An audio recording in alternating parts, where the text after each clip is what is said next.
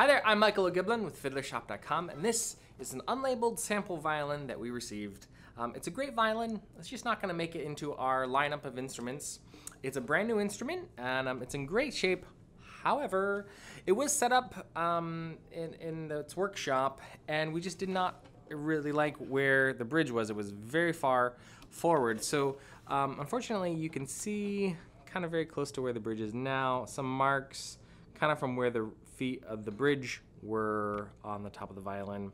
That's sort of the only cosmetic issue that's here. Otherwise, it's in beautiful shape and condition. There's no other marks on it because it has never been owned or played or returned or anything like that. Again, some purposeful antiquing going on here. I've got some more pictures on the website, of course. I'll play it for you here.